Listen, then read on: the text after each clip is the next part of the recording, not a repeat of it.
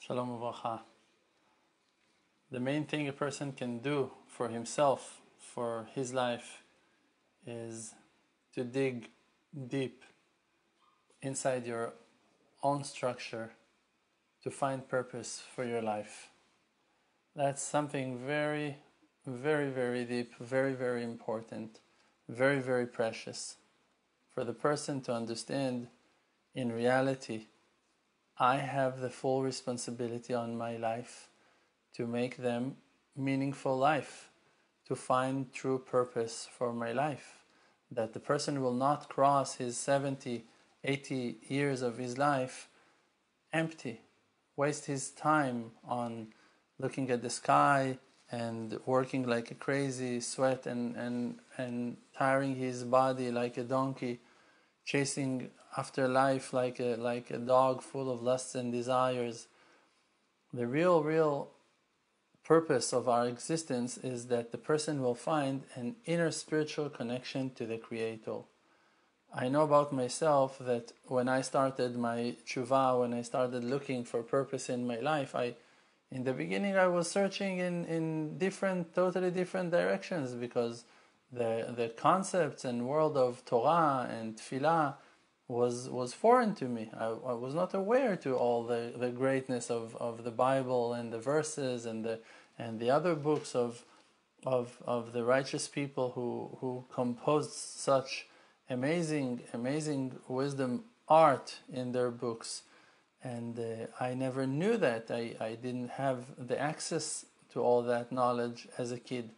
So when I was searching in the beginning to find meaning and purpose for my life, I was searching in the areas that were close to me.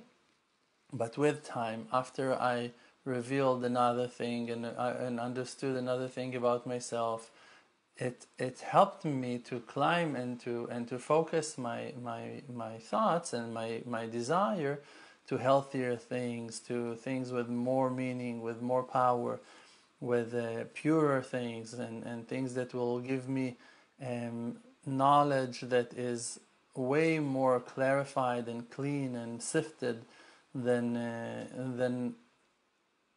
others.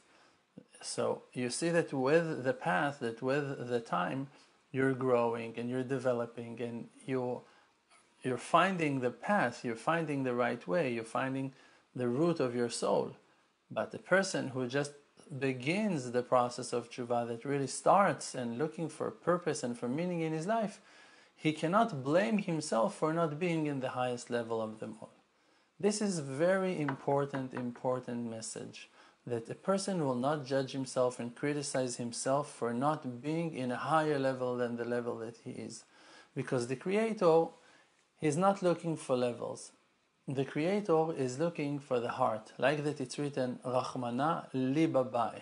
The Creator, the Father of mercy, the loving one, He asks for your heart. He wants you to be honest.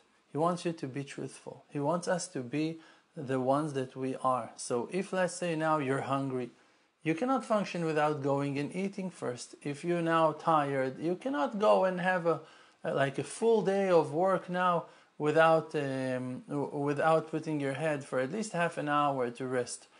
And if you will listen to that inner voice of your basic needs, of your simple understandings about your level, and you're going to be honest in that process, you're going to be truthful about your journey, and you're going to say, okay, I want to do it, but now I need to grab something to eat. I want to do this thing, but now it's like I need to take 5 minutes to rest. I rather to do something else first, and then I'm going to go and do that. If you're going to do that in that pace, that you are tuned to yourself, that you are aware to your spirit, to your feelings, to your thoughts, then you will build the structure of your spirituality in a very solid and stable way that will never break. People who runs too fast after crazy ideas and holistic visions and dreams and hopes. I'm going to do this, and now I'm not eating anymore, and I'll start fasting, and I'm going to learn 20 hours a day, and I'm not going to do this, and I'm not going to have that. And they're just breaking their own horse that's supposed to carry them for a long way. They're breaking their own body. they are shaking their own stability. They're damaging the foundation of their physical structure that will for sure damage their spiritual development. Because if, let's say, now a person used to eat too much, and there is no doubt that he's eating too much, if you're now going to cut his diet in half, or even going to throw away 2/3 of the usual amount that he used to eat every day, by doing that to him, you're going to break him. Even though that you want to do something good for that person, you need to bring him one step at a time into that path of eating healthier and good eating habits, and building that one day at a time, to take off certain things in certain hours, and then to change a little bit more, and then to improve the diet in another way, and like to work on it, to shape it one day at a time, one step at a time, to work on it. You cannot go and like, okay, I'm now going to make a radical change in my life and I'm going to become spiritual. Your spirit needs to have a vessel, needs to have you, your body, to carry that spirit. Therefore, you need to maintain your stability, and if you want to correct yourself and to fix yourself, you need to do it in a steady pace, one day at a time, and to improve. And the most beautiful thing is that the greatest light of your soul will shine from that work. Because, for an example, let's say, for an example, a person today, he's a Star Wars fan. Okay, like he likes the Avengers. He desires to see the movies, and like every trailer he's the first to see, and like he goes to see the promos. Everything, he's like crazy on those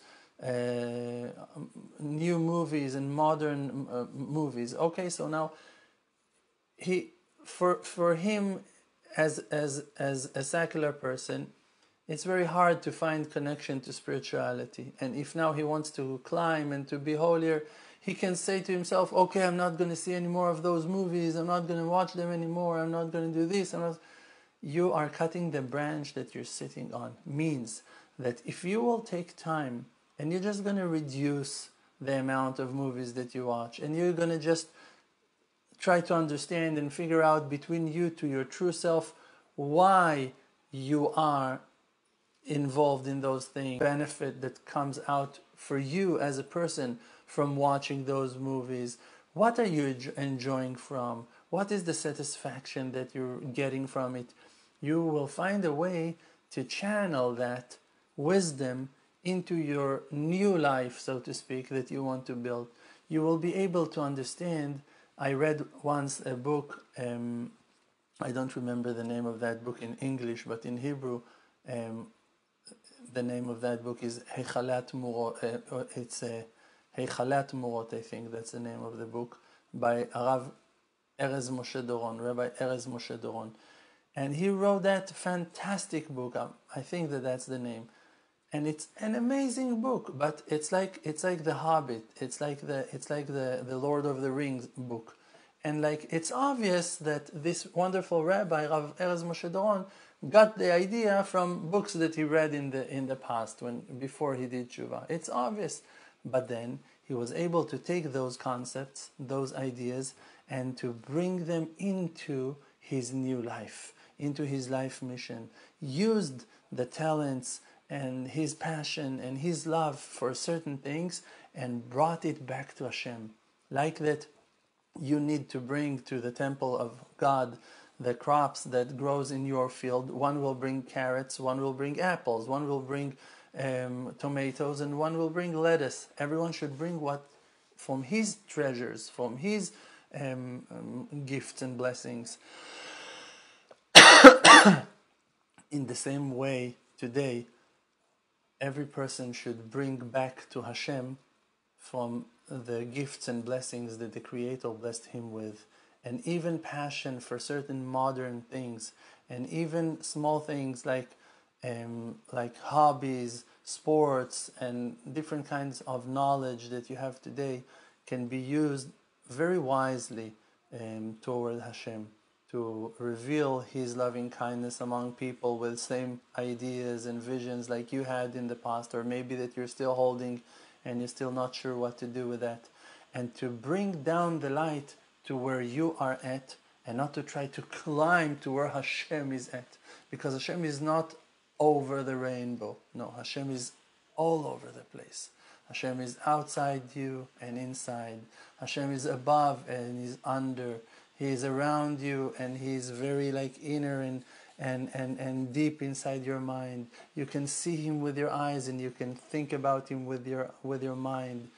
Hashem is all over the place, and it's our mission to expose that light, to uncover the true potential of every individual on earth, and to help and to assist many to find themselves beautiful and amazing and wise and gifted and blessed and talented, and for everyone to use their talents and the wonderful treasures that the Creator put inside of us for the sake of the world and for the respect and glory of our Heavenly Father in heaven, that we cherish and blessed His existence in our lives.